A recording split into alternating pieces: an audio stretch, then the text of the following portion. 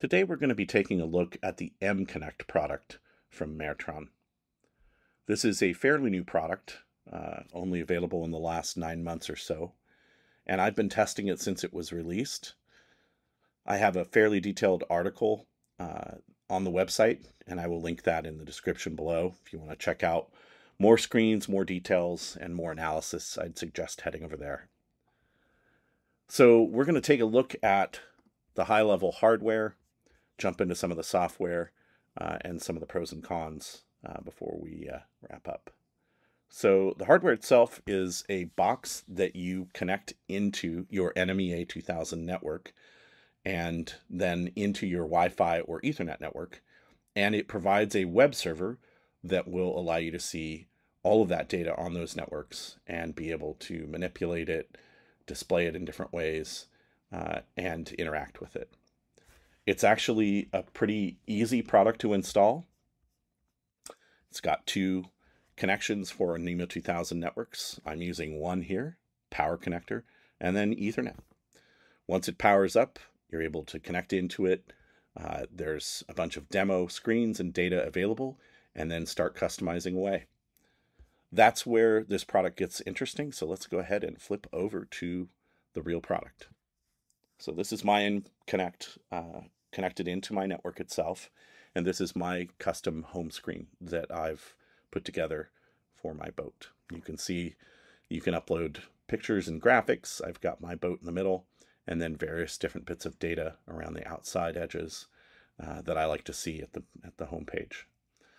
So each of these are components, and you can change those, and we'll go into that here in a couple of minutes.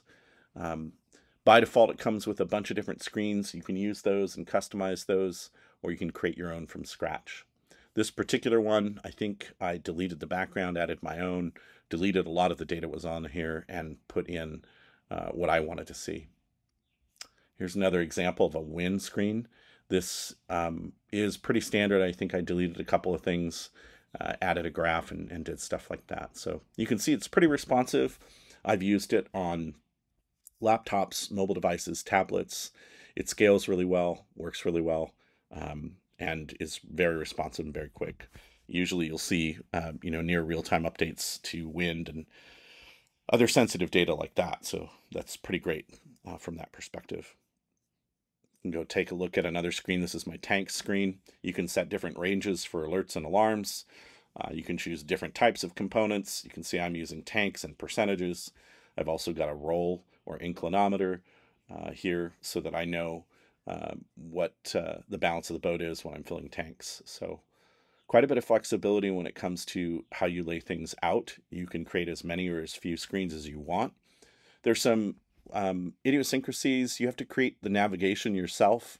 There's one navigation control that will allow you to have multiple choices, but it's not very intuitive.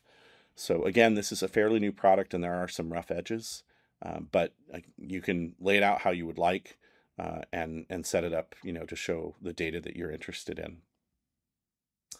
A feature that was released in the newest release is the ability to include a web page. And so on this particular screen, I have a bunch of data from my AC power side being shown. And then on the right-hand side, I have the Victron servo that I have on board. And I'm using the MFD display UI, which if you don't know that exists, it's a great little tool to be able to use. And I've included that here so that I can see, real-time stats from my power system, and I can look at temperatures and other things like that. So that's great to be able to include a web page. You'll notice here, one of the things is the space between all these controls over here on the left, or components on the left. They're not all equal or even, and you can see the house bank got cut off. That's part of, again, those rough edges. The editor and the way that you do this can be a little finicky to get it all right. So you've seen a few screens. Let's go ahead and jump into the settings menu, and we'll go through a couple of these. In the main settings, there's some basic settings. There's also a night mode, which I find not to be very useful at all. It really just puts a color in front of everything. So the boat's still white, it's still bright. Some of these colors are still pretty bright. So I kind of wish they had taken a different approach there. it's nice to have it, I suppose, but most products re-render each of these objects into night colors. So I'm not sure that that's really going to work well for folks. Also within the settings menu, we've got diagnostics. You can look at your devices. You can change screens. The VPN is quite nice, and I'm not going to click into this because it has some personal information in it, but they have chosen to use Tailscale, which is a commercial product that allows you to VPN into the MConnect. And I really appreciate they've done that instead of tried to build something themselves. I wrote an article on remotely accessing your boat, and Tailscale was one of them that I recommended. So you can check that out if you go to the main article and click through to that. And essentially what it does is that you can click a few things within the MConnect, get the Tailscale configuration, create yourself a Tailscale account. Here I've downloaded the Tailscale app for my iPhone, and then I can get the information on that MConnect and open up a web browser, even if I happen to be off the boat, and interact with the MConnect as if I were on the boat. It works extremely well. It's very fast and snappy. Of course, it depends on your network connection. If you're on a really terrible cellular link, it's not going to work as quickly as if you've got a Wi-Fi connection. But I'm very, very happy that Maretron has chosen not to try to build something of their own. When marine vendors try to do networking, it usually results in a shitty experience. And they just need to focus on doing marine stuff and then use open source or commercial products like this because they're far more robust and it's super easy to do it. And I'm really glad they chose to do that here. What you're probably interested in most is how do you edit a screen? And so that's done here. And you can see the screen, the main home screen here. You can edit configurations. You can edit different screens. So these are the different screens that we kind of cycled through. And then, as I mentioned, each of these things on this screen is a component, right? So if we go over to tanks, these are a tank component, right? So I could use a gauge if I don't want a tank representation. I can use digital. Looks like there's quite a bit of options in here. I can do a line graph if I want to get super boring. I don't think my fuel tank is going to drain that quickly. But each of these has different parameters and different settings. So it does take some time to learn what's available and what you can set. But for instance, you can choose the units, of course, liters, imperial gallons, the type of fuel, the type of fluid, and then you can set ranges. So if I go over to one that I already set, you can set high and low and center ranges, and that will drive alerts, which we'll look at in a minute. So a lot of flexibility in terms of just the parameters that you can select as well as how it's being displayed. So if we go over here, we're going to discard that and go back in to, say, this battery voltage one. You can see inside all of the parameters, there's tons of other things that are supported, from utility voltage to generators to water makers. There is a full list. There's quite a good manual, a full list of what they support, as well as there is a documentation, a link for documentation right in the product. It doesn't really give you a lot of information on some of them. It gives you the PGN for NMEA 2000, but it is pretty detailed in some cases in terms of how you're supposed to use components. It can be helpful to kind of refer to that. So a lot of flexibility in the configuration for each of the components. And again, it will take you some time to learn which component is best for what, but there's lots of choices, right? From gauges to clusters to bar graphs to all sorts of things. So you can really, really get detailed in terms of how you want things to be displayed. The product also supports Maretron's mPower lighting system. I don't have that on board, but you can do switch groups and all sorts of other things that are associated with that.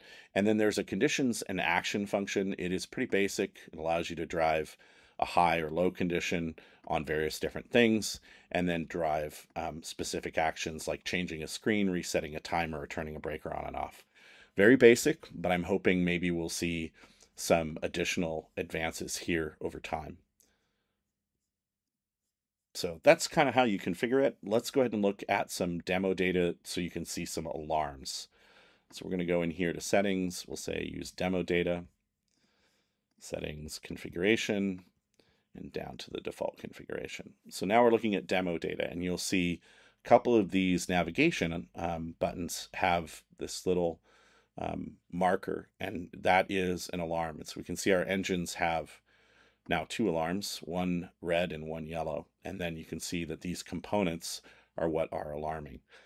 That's the depth of alarms right now. There's nothing other than the visual alarm in the screens. There's no email notifications, no push notifications. It does not turn a siren or annunciator on. So that is kind of a big missing component for this product. It does seem like they're going to add it, but I can't get anyone to confirm that. It's great that you can see that there's a problem, but if you have to be on the boat and you have to be looking at this in order to notice it, you will not get notified in any other way. So this demo data also is a good opportunity to look at things like lighting. So you can drive changes on an image when you turn on and off lights. It does require a bit of patience to set all this up. You can see different approaches here, which are kind of cool.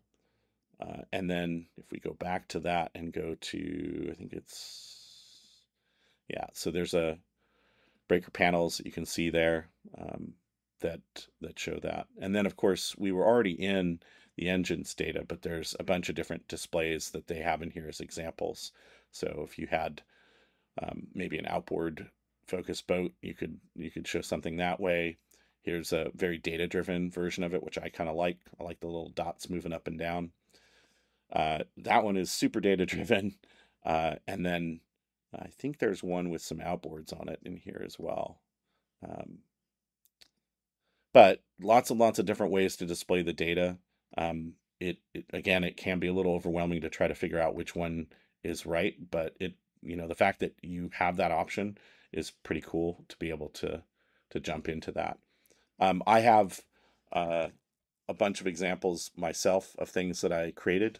And then, of course, I have examples of some of the stuff that Maretron had in there. There's one with the outboards. You can kind of see them there.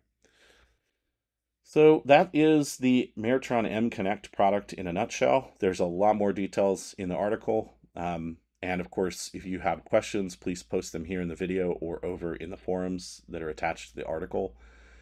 Overall, it's a good start. It's a new product. Again, it's only been out for about 9 months. It's got some rough edges, some things that need some refinement. There are bugs in different places as well. If you are not a DIYer and you want to have something that can display this kind of data on your boat, this is compatible with MFDs. So if you have one of the major chart plotters or multifunction displays and you plug this in, the screens that you create will show up on there as well. It can work with camera systems. It can work with power systems. There's a whole list of things that it's compatible with. So it's got a lot of flexibility. It's still new. It's got some stability issues. And if you don't want to build your own using Signal K or something like that, then this may be a great option for you. Don't forget to subscribe. Go check the article out on the website, and thanks for watching.